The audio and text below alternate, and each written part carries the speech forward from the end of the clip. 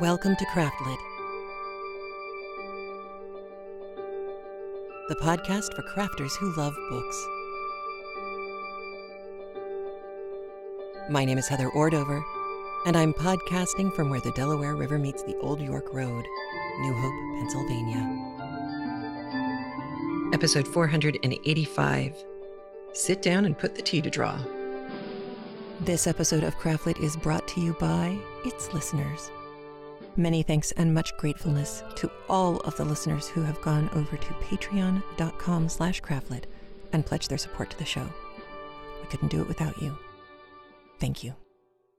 Well, hello. How are you? I hope you are well. I have discovered a new cleaning thing because I'm still on a rampage, but I hate the smell of sponges.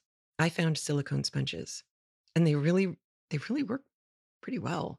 I am putting a link to these in the show notes. There's no affiliation, yada, yada, but I just have to share because they make me so happy and they don't smell at all. Yay. And I know you can put sponges into the dishwasher, or you can put them in the microwave, or you can soak them in white vinegar. It doesn't seem to matter to me. I can still smell mildew on them, kind of like when I get them out of the wrapper. They just give me the heebie-jeebies. So I now have a little scrubby brush and I have a little silicone sponge. So that's good. And I have finally achieved clarity on the shower door. I know you're thrilled, as am I, to find out that it only took hours and hours and hours of scrubbing over 2 months. But I was finally able to get it clean using, well, I used a whole bunch of things. But the two that seemed to do the most good were Barkeeper's Friend powder and a product from a website, I think it's simplygoodstuff.com. They have a liquid, and you have to shake this sucker up pretty darn well. Scum Off Shower Cleaner. This works on both soap scum and hard water stains. So it is mildly abrasive, but it's very mildly abrasive. It doesn't harm the glass at all.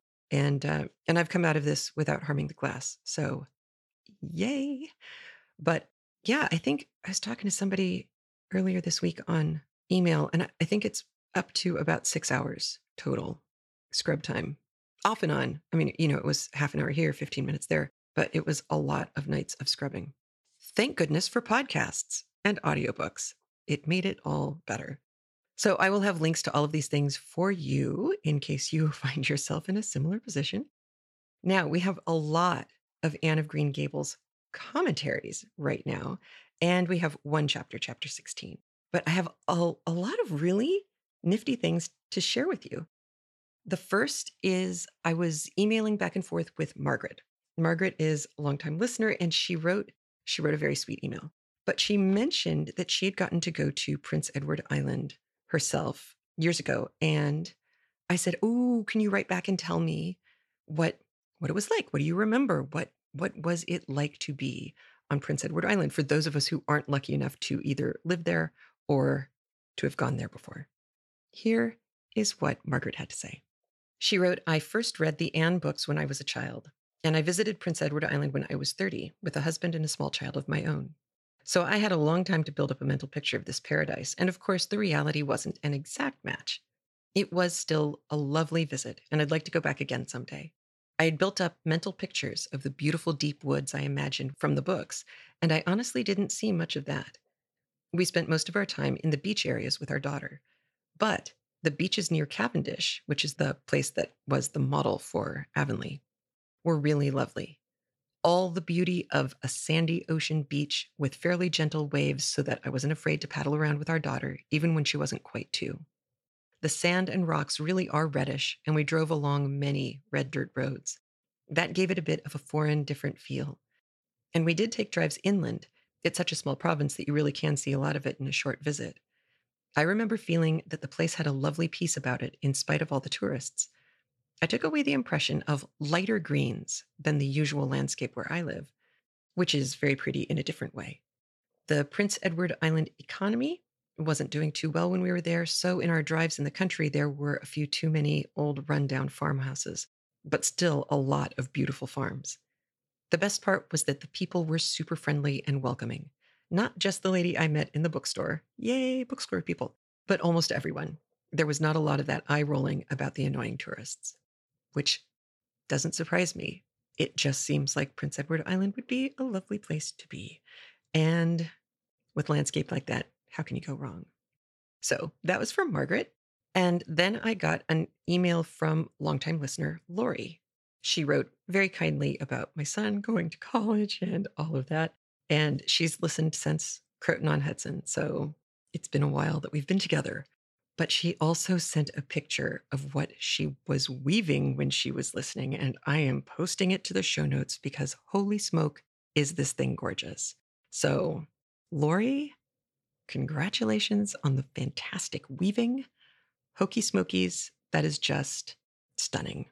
And everybody needs to go see it. Craftlit.com/485. Wow. We also got a couple of voicemails. We heard from Tara and then from Rachel. Here we go. Hi, Heather. Tara Worcester here. I had some comments on Chapter 15. 1. The comment about Anne's nose. Please, can we talk about how adorable noses can be? My family in particular has a very petite nose that has an adorable little curve at the end, like a ski slope. Ours have been remarked as being cute and adorable, and I even had one guy serenade me with a song of my darling nose, which was awkward and adorable at the same time, coming from a pimply 14-year-old to my 15-year-old haughty self. Perfect, I know. Also, the take notice. I think it's like the bathroom stall. If you're looking for a good time, call, insert name and number here. I think it's like that. If you see this person, you need to look and take a good long look because, oh my heavens, just look at him kind of thing. And then another thing, can we all stop for a moment and be super proud knitting aunties that saying one is going to college? Oh my God, when did he grow up so fast? Because holy poop, he grew fast from Montessori at home, schooling, awkward child to look at this tiny man person you've managed to raise your spry son into. Congrats. Go you. I can't wait to hear the next chapters. I am thoroughly enjoying Kim reading, and I can't wait to see what adventures your boys get into while they become these man people out in society. I hope you're having a great day. Happy belated Easter, happy Passover, happy insert tribe function here. I hope you're having a great one. Bye. Hi, Heather. My name is Rachel. I just wanted to say that I've listened to your show for a long time, and when I first started listening to it, I was not a crafter, but I did particularly enjoy your version of Sense and Sensibility and etc., and I was hooked. But a few months ago, I stopped listening to you on hiatus, and due to circumstances in my life, and I just wanted to, during that time, I became a crafter. I started to crochet, and as soon as I became good enough, I remembered your podcast, and then I said, hey, I can listen to this now for the craft news and for the literature. So I just wanted to say that, and also that I'm particularly happy that you're doing Anne of Green Gables, just because Anne and I go way back. I was a lonely child growing up, and when I first read Anne of Green Gables, I nearly, if not did, cry every chapter just because the way she explains, or L.M. Montgomery explains the way Anne thinks and feels was exactly how I thought and felt as a child. And the search for a bosom friend was overpowering after reading that book. And eventually I did find a bosom friend, and I almost fell into it just because one day I realized that Anne of Green Gables was my bosom friend, and that's how much she meant to me. The only other way I could describe it was the first time I read Jane Eyre was Mr. Rochester describing the little thread of their souls, latching them together. And that's how I feel about Anne of Green Gables and I. Anyways, I just wanted to say that I love your show, and I'm so happy to be listening to it, and how much this book means to me, and how much you mean to me. Thank you. So, thank you.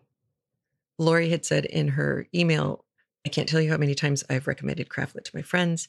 And I have to say, in response to all of this, I cannot tell you how often I talk about how amazing Craftlit listeners are. I just brag on you guys all the time.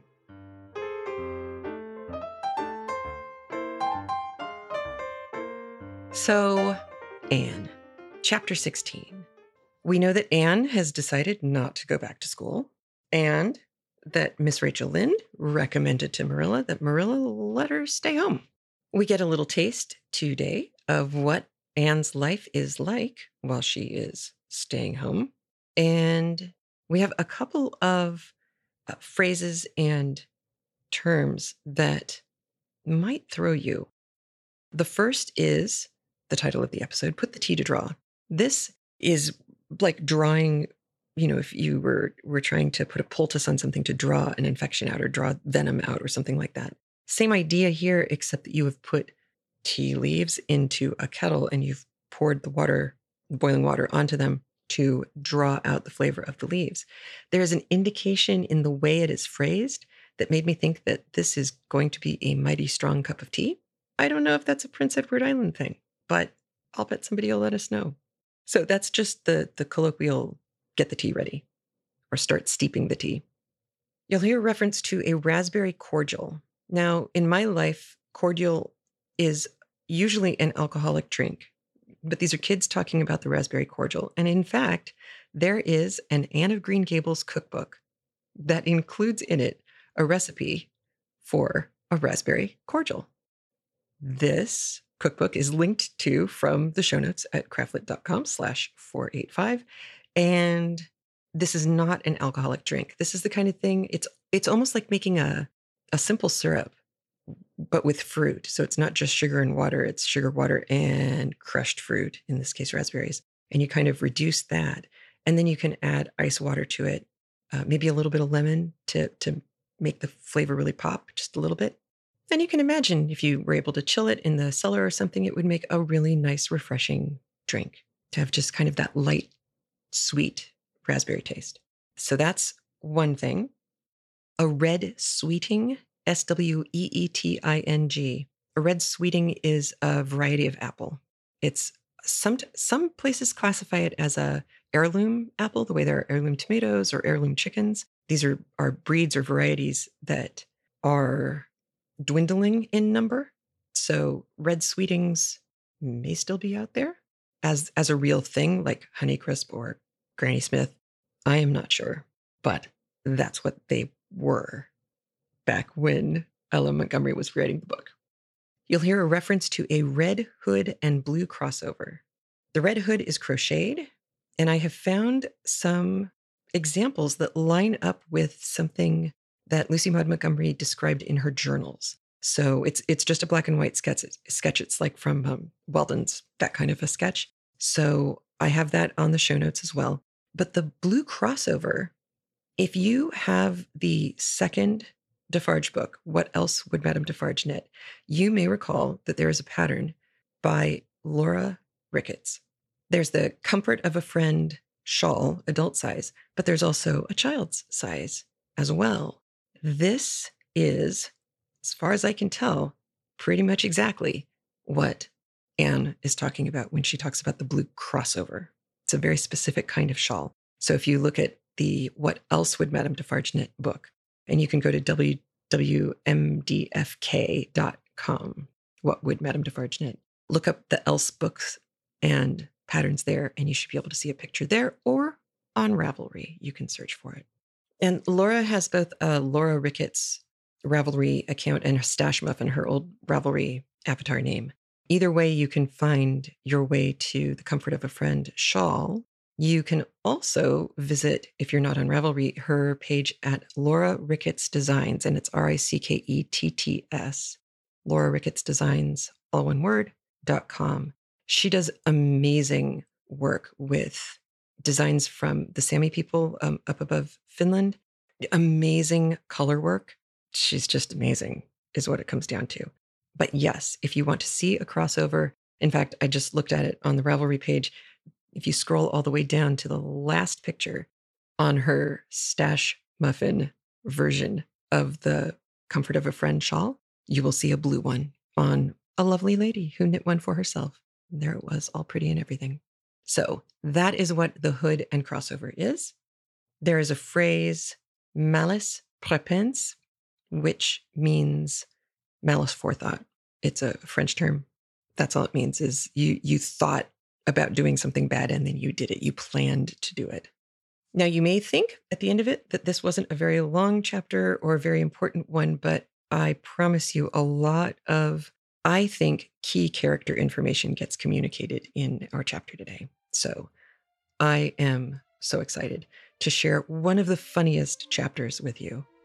Chapter 16, Diana is invited to tea with tragic results.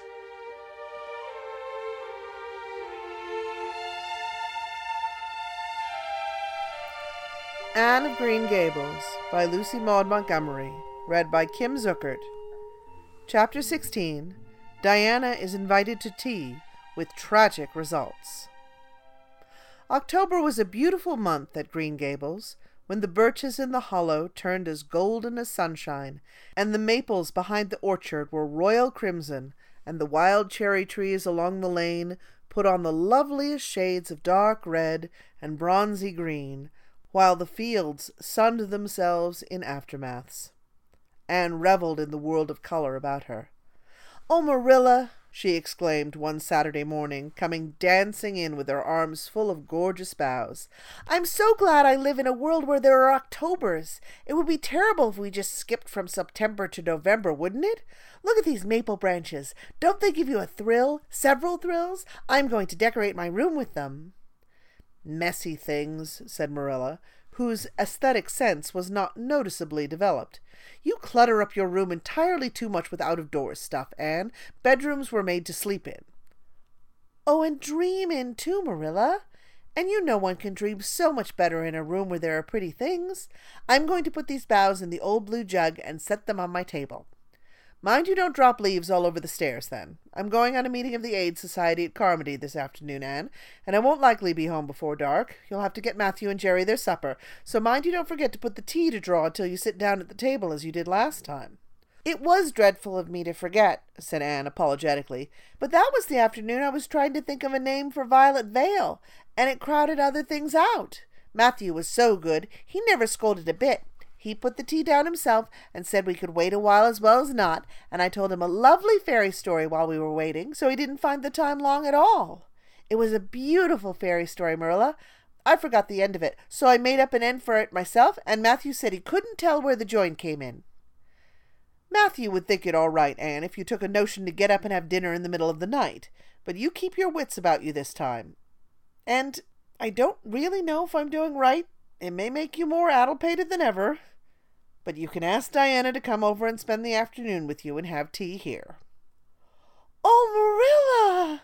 Anne clasped her hands. "How perfectly lovely! You are able to imagine things after all, or else you'd never have understood how I've longed for that very thing. It will seem so nice and grown-uppish. No fear of my forgetting to put the tea to draw when I have company. Oh, Marilla, can I use the rosebud spray tea set?" "No, indeed, the rosebud tea set. Well, what next? You know I never use that except for the minister or the aides. You'll put down the old brown tea set. But you can open the little yellow crock of cherry preserves. It's time it was being used anyhow. I believe it's beginning to work. And you can cut some fruit cake and have some of the cookies and snaps. I can just imagine myself sitting down at the head of the table and pouring out the tea," said Anne, shutting her eyes ecstatically, "and asking Diana if she takes sugar. I know she doesn't, but of course I'll ask her just as if I didn't know, and then pressing her to take another piece of fruitcake and another helping of preserves. Oh, Marilla, it's a wonderful sensation just to think of it. Can I take her into the spare room to lay off her hat when she comes, and then into the parlor to sit? No, the sitting room will do for you and your company. But there's a bottle half full of raspberry cordial that was left over from the church social the other night. It's on the second shelf of the sitting room closet, and you and Diana can have it if you like, and a cookie to eat with it along in the afternoon, for I dare say Matthew will be late coming into tea since he's hauling potatoes to the vessel. Anne flew down to the hollow, past the Dryad's bubble, and up the spruce path to Orchard Slope to ask Diana to tea. As a result, just after Marilla had driven off to Carmody, Diana came over, dressed in her second-best dress and looking exactly as it is proper to look when asked out to tea. At other times she was wont to run into the kitchen without knocking, but now she knocked primly at the front door, and when Anne, dressed in her second-best, as primly opened it, both little girls shook hands as gravely as if they had never met before. This unnatural solemnity lasted until after Diana had been taken to the east gable to lay off her hat, and then had sat for 10 minutes in the sitting room, toes in position. "How is your mother?" inquired Anne politely, just as if she had not seen Mrs. Barry picking apples that morning in excellent health and spirits. "She is very well, thank you. I suppose Mr. Cuthbert is hauling potatoes to the Lily Sands this afternoon, is he?" said Diana, who had ridden down to Mr. Harmon Andrews's that morning in Matthew's cart. "Yes, our potato crop is very good this year. I hope your father's crop is good too." "It is fairly good, thank you. Have you picked many of your apples yet?" "Oh, ever so many," said Anne, forgetting to be dignified and jumping up quickly. "Let's go out to the orchard and get some of the red sweetings, Diana. Marilla says we can have all that are left on the tree. Marilla is a very generous woman. She said we could have fruit cake and cherry preserves for tea. But it isn't good manners to tell your company what you're going to give them to eat, so I won't tell you what she said we could have to drink, only it begins with an R and a C, and it's bright red color. I love bright red drinks, don't you? They taste twice as good as any other color." The orchard, with its great sweeping boughs that bent to the ground with fruit, proved so delightful that the little girls spent most of the afternoon in it, sitting in a grassy corner where the frost had spared the green, and the mellow autumn sunshine lingered warmly, eating apples and talking as hard as they could. Diana had much to tell Anne of what went on in school. She had to sit with Gertie Pye, and she hated it. Gertie squeaked her pencil all the time, and it just made her, Diana's, blood run cold. Ruby Gillis had charmed all her warts away, true as you live, with a magic pebble that old Mary Joe from the creek gave her. You had to rub the warts with the pebble, and then throw it away over your left shoulder at the time of the new moon, and the warts would all go. Charlie Sloane's name was written up with M. White's on the porch wall, and M. White was awful mad about it. Sam Bolter had sassed Mr. Phillips in class, and Mr. Phillips whipped him, and Sam's father came down to the school and dared Mr. Phillips to lay a hand on one of his children again. And Mattie Andrews had a new red hood and a blue crossover with tassels on it, and the airs she put on about it were perfectly sickening. And Lizzie Wright didn't speak to Mamie Wilson because Mamie Wilson's grown-up sister had cut out Lizzie Wright's grown-up sister with her bow, and everybody missed Anne so and wished she'd come to school again, and Gilbert Blythe. But Anne didn't want to hear about Gilbert Blythe. She jumped up hurriedly and said suppose they go in and have some raspberry cordial. Anne looked on the second shelf of the pantry, but there was no bottle of raspberry cordial there. Search revealed it away back on the top shelf. Anne put it on the tray and set it on the table with a tumbler. "Now please help yourself, Diana," she said politely. "I don't believe I'll have any just now. I don't feel as if I wanted any after all those apples." Diana poured herself out a tumblerful, looked at its bright red hue admiringly, and then sipped it daintily. "That's awfully nice raspberry cordial, Anne," she said. "I didn't know raspberry cordial was so nice." "I'm real glad you like it. Take as much as you want. I'm going to run out and stir the fire up. There are so many responsibilities on a person's mind when they're keeping house, isn't there?" When Anne came back from the kitchen, Diana was drinking her second glassful of cordial, and, being entreated thereto by Anne, she offered no particular objection to the drinking of a third. The tumblerfuls were generous ones, and the raspberry cordial was certainly very nice. "The nicest I ever drank," said Diana. "It's ever so much nicer than Mrs. Lynde's, although she brags of hers so much. It doesn't taste a bit like hers." "I should think Marilla's raspberry cordial would probably be much nicer than Mrs. Lynde's," said Anne loyally. "Marilla is a famous cook. She is trying to teach me to cook, but I assure you, Diana, it is uphill work. There's so little scope for imagination in cookery. You just have to go by rules. The last time I made a cake, I forgot to put the flour in. I was thinking the loveliest story about you and me, Diana. I thought you were desperately ill with smallpox and everybody deserted you, but I went boldly to your bedside and nursed you back to life, and then I took the smallpox and died, and I was buried under those poplar trees in the graveyard, and you planted a rose bush by my grave and watered it with your tears, and you never, never forgot the friend of your youth who sacrificed her life for you. Oh, it was such a pathetic tale, Diana. The tears just rained down over my cheeks while I mixed the cake. But I forgot the flour, and the cake was a dismal failure. Flour is so essential to cakes, you know. Marilla was very cross, and I don't wonder. I'm a great trial to her.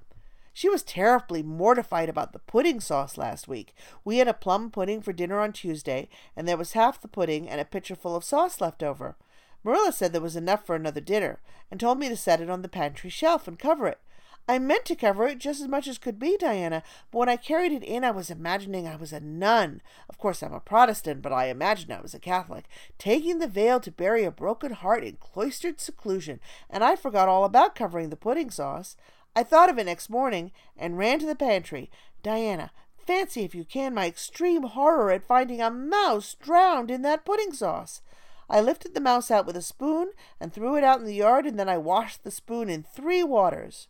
Marilla was out milking, and I fully intended to ask her when she came in if I'd give the sauce to the pigs, but when she did come in, I was imagining that I was a frost fairy going through the woods, turning the trees red and yellow, whichever they wanted to be, so I never thought about the pudding sauce again, and Marilla sent me out to pick apples. Well, Mr. and Mrs. Chester Ross from Spencervale came here that morning. You know they are very stylish people, especially Mrs. Chester Ross. When Marilla called me in, dinner was all ready and everybody was at the table. I tried to be as polite and dignified as I could be, for I wanted Mrs. Chester Ross to think I was a ladylike little girl, even if I wasn't pretty. Everything went right until I saw Marilla coming with the plum pudding in one hand and the pitcher of pudding sauce warmed up in the other. Diana, that was a terrible moment. I remembered everything, and I just stood up in my place and shrieked out, "Marilla, you mustn't use that pudding sauce. There was a mouse drowned in it. I forgot to tell you before."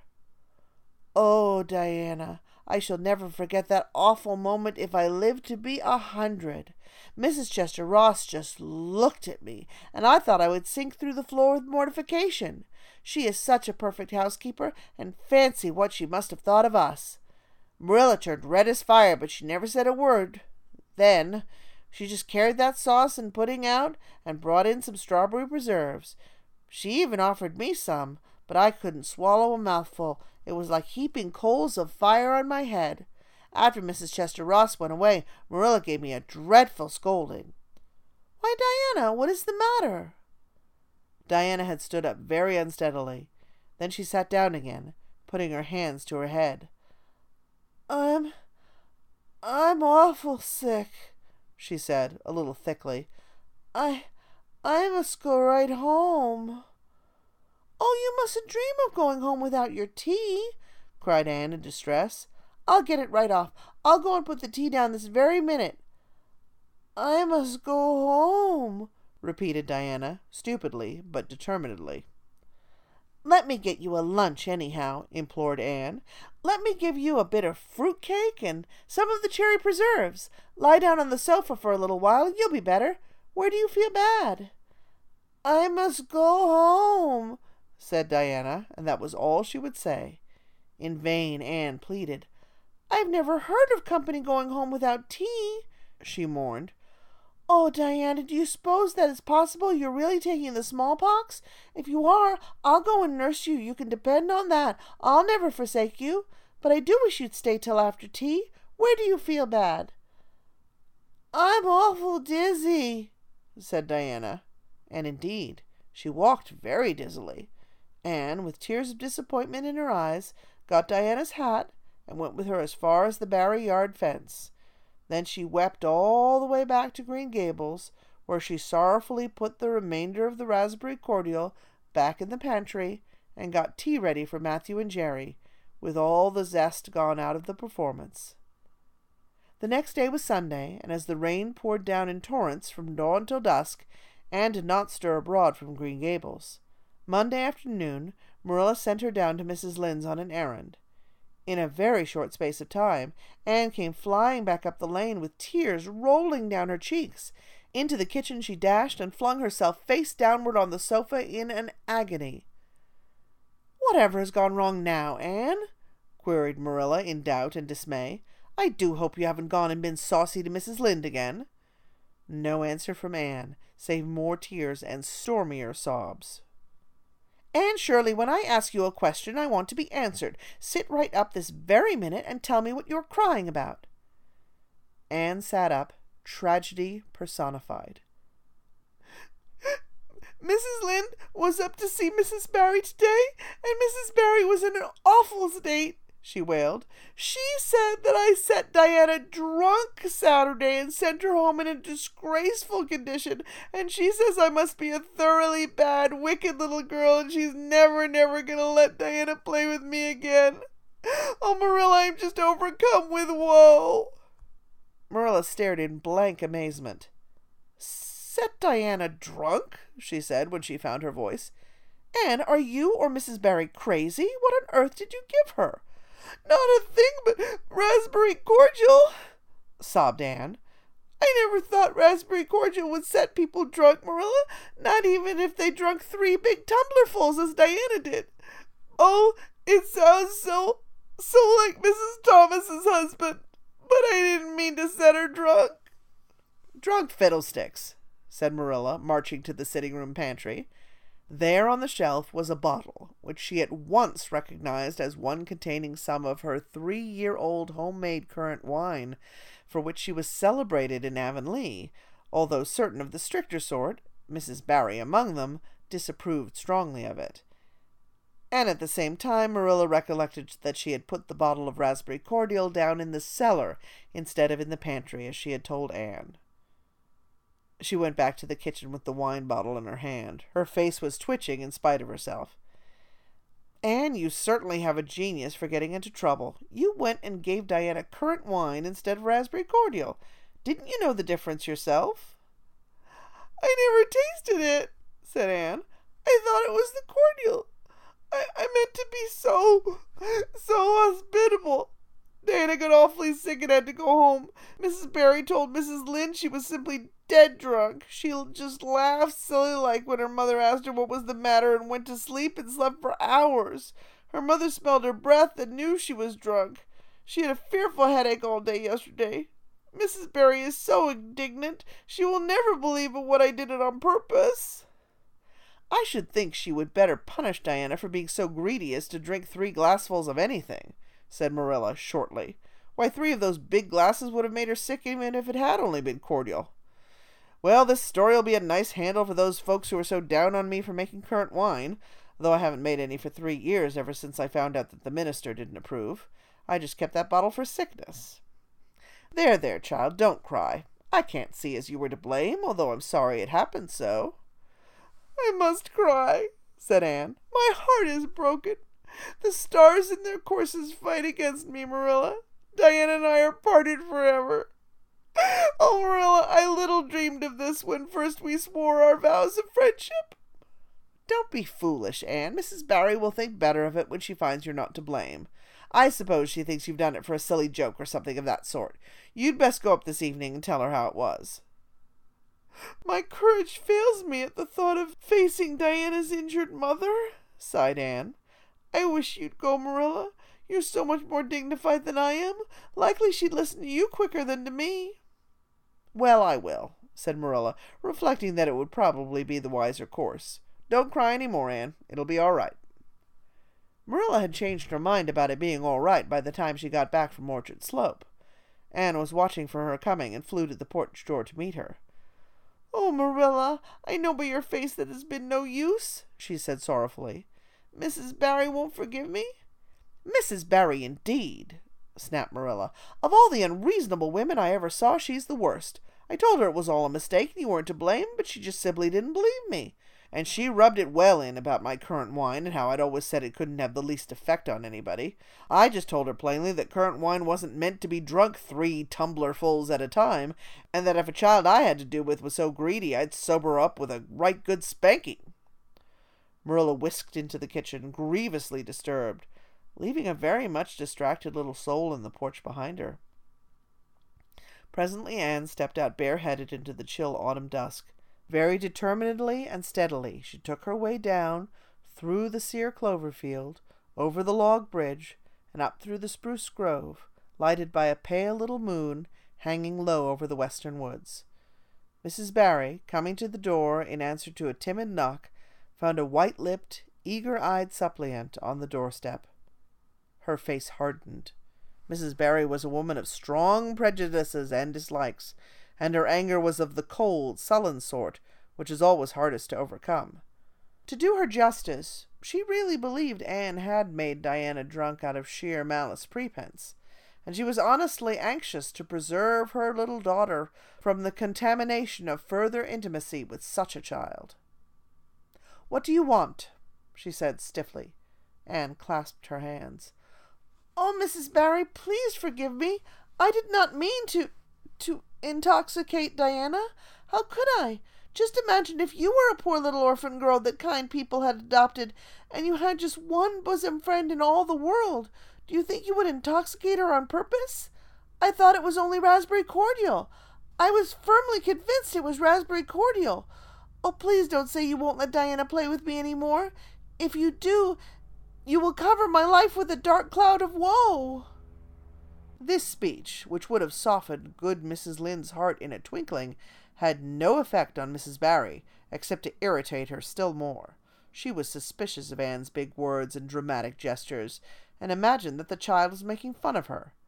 So she said, coldly and cruelly, "I don't think you're a fit little girl for Diana to associate with. You'd better go home and behave yourself." Anne's lips quivered. "Won't you let me see Diana just once to say farewell?" she implored. "Diana has gone over to Carmody with her father," said Mrs. Barry, going in and shutting the door. Anne went back to Green Gables, calm with despair. "My last hope is gone," she told Marilla. "I went up and saw Mrs. Barry myself, and she treated me very insultingly. Marilla, I do not think she is a well-bred woman. There's nothing more to do except to pray, and I haven't much hope that that'll do much good because, Marilla, I do not believe that God himself can do very much with such an obstinate person as Mrs. Barry." "Anne, you shouldn't say such things," rebuked Marilla, striving to overcome that unholy tendency to laughter which she was dismayed to find growing upon her. And indeed, when she told the whole story to Matthew that night, she did laugh heartily over Anne's tribulations. But when she slipped into the east gable before going to bed, and found that Anne had cried herself to sleep, an unaccustomed softness crept into her face. "Poor little soul," she murmured, lifting a loose curl of hair from the child's tear-stained face. Then she bent down and kissed the flushed cheek on the pillow. End of chapter 16. That is perhaps one of the most moving ends to a very funny chapter that I've come across. I love it. And I love what we learned about Marilla, because the thing you might not know is that at this point on Prince Edward Island, liquor, alcoholic drinks, had been banned. They'd voted in prohibition for the island. So Marilla made the wine, the current wine, 3 years ago. And that was important because if she had made it any more recently, she would have been breaking the law when she made it. She was sort of breaking the law just to have kept it, which explains Mrs. Barry's response a little bit more clearly. Although I don't know if Ms. Montgomery wanted us to give any breaks to Mrs. Barry because she's kind of being a poop. And I don't like her very much at all right now. I mean, I couldn't believe that. If you really think this little girl who has come over on her own to apologize and beg forgiveness. I mean, that takes some guts for a kid to do that with an adult, especially an adult they know is angry at them.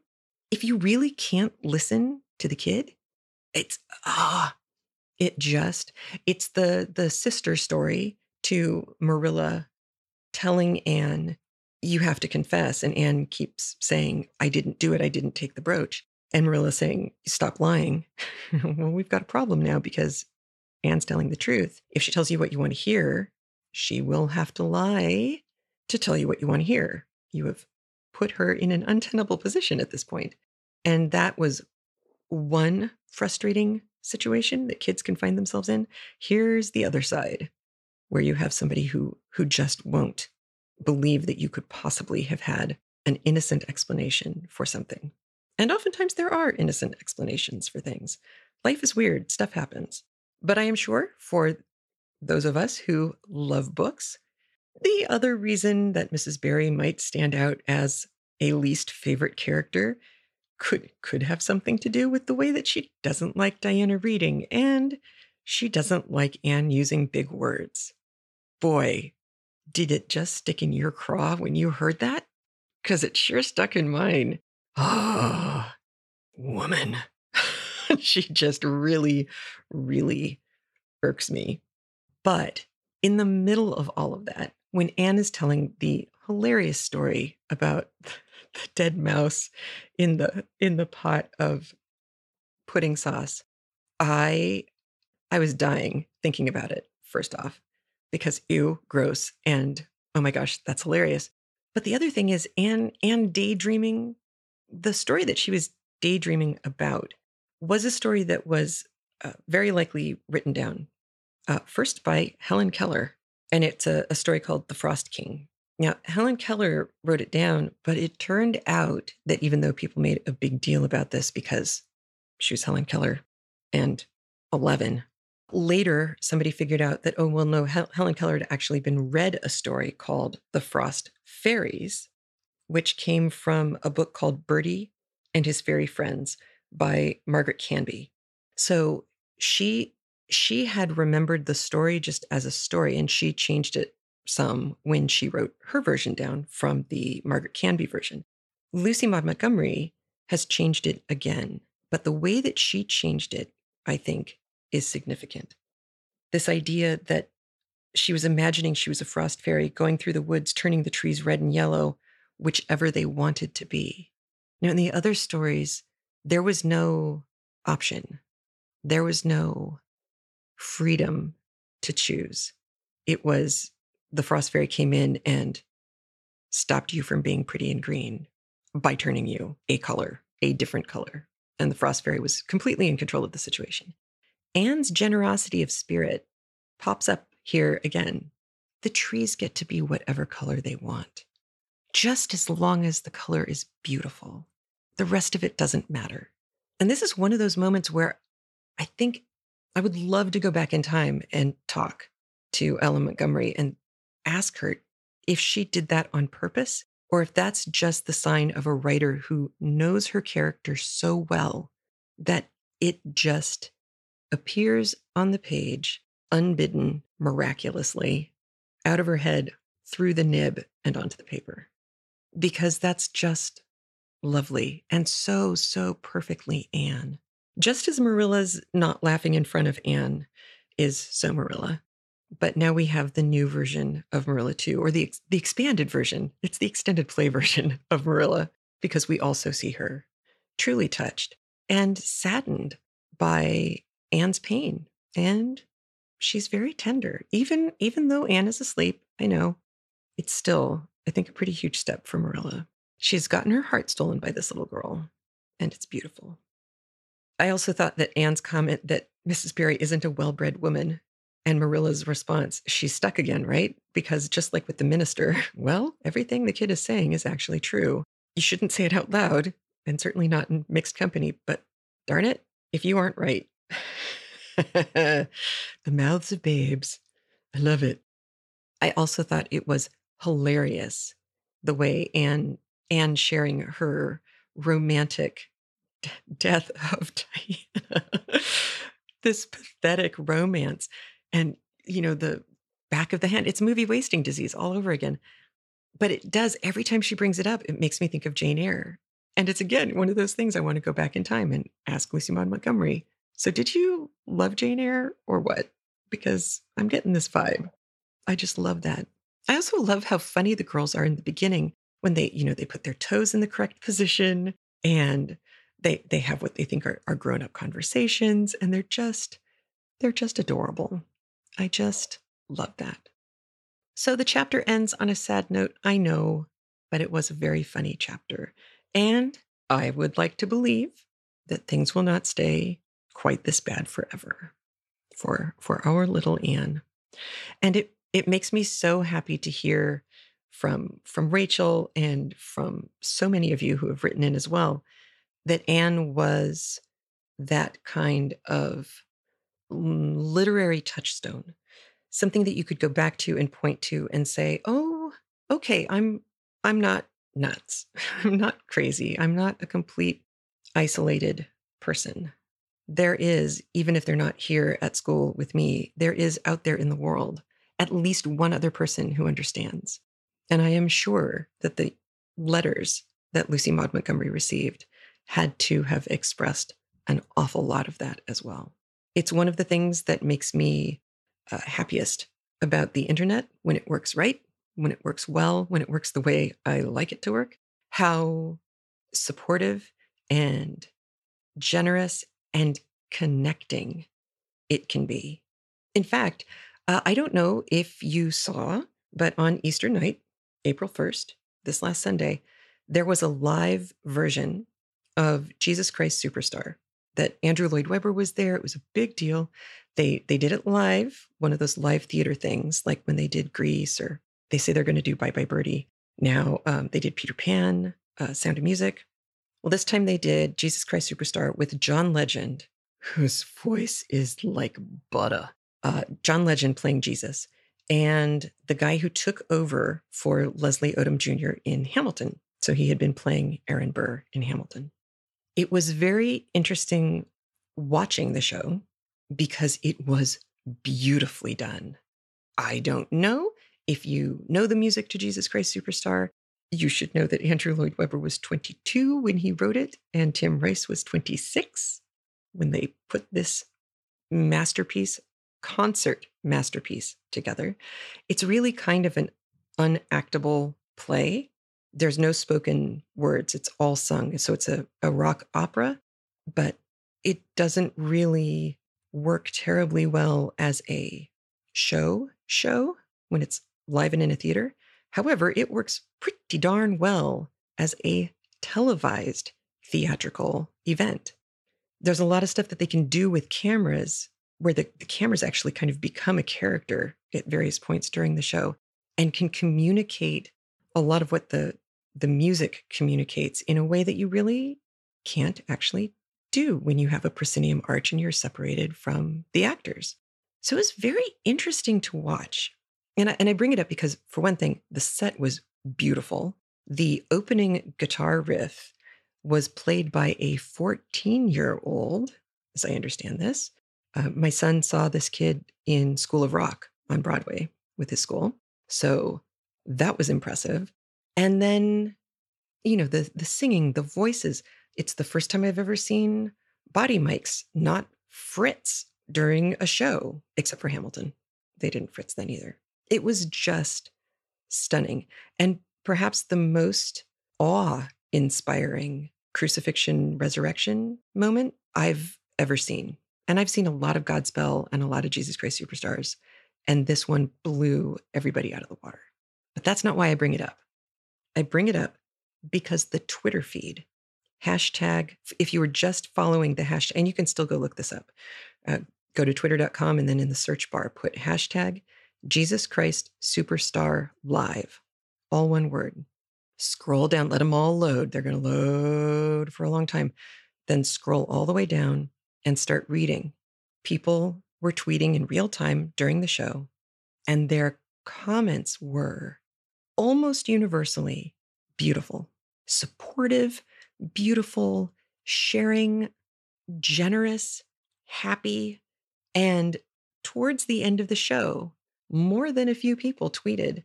I've been reading all of these tweets as we've been going during the commercial breaks in the show, and this is what I wish the internet was all the time, because it was beautiful, and people were so funny, but not funny, mean, snarky, just honestly, hilariously funny.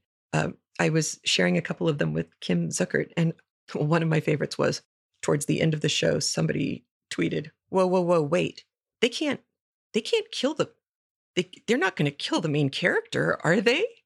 And of course, it's the story of Jesus. So there is the joke. And then there was another one earlier because Judas he was in a sleeveless vest and I think black leather pants. And somebody tweeted about, if only the nuns had revealed that Judas was wearing clothes like this when she had been in catechism class, she would have paid a lot more attention. And it's one of those know your audience moments. There were some snarky comments from people who were not happy to see a bunch of Williamsburgian tattooed kids bouncing around as Jesus's followers. But I have to say, they do a pretty good job of being ecstatic in the religious sense. And certainly they can keep up with the music, whereas I don't think I can anymore.